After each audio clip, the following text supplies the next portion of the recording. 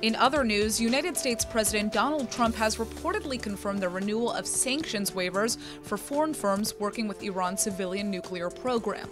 This move comes despite staunch objections from Secretary of State Mike Pompeo and National Security Advisor John Bolton.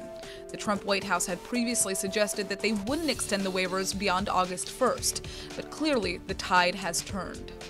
According to the Washington Post, which broke the story on Tuesday, Treasury Secretary Steven Mnuchin was the one to convince President Trump to sign the waiver extensions.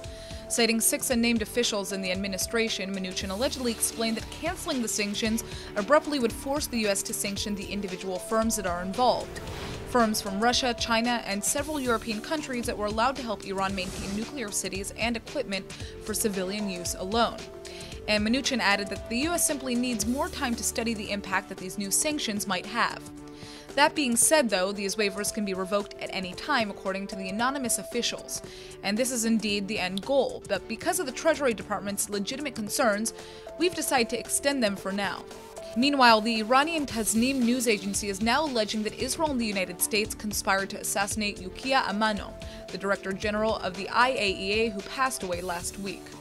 The uncorroborated report quotes anonymous sources who say that Israel and the U.S. pressed Amano to launch a false investigation into Iran's nuclear affairs, but Amano wouldn't budge. Therefore, Amano was, quote, taken out by the Israeli regime so that the International Atomic Energy Agency would have a new chair.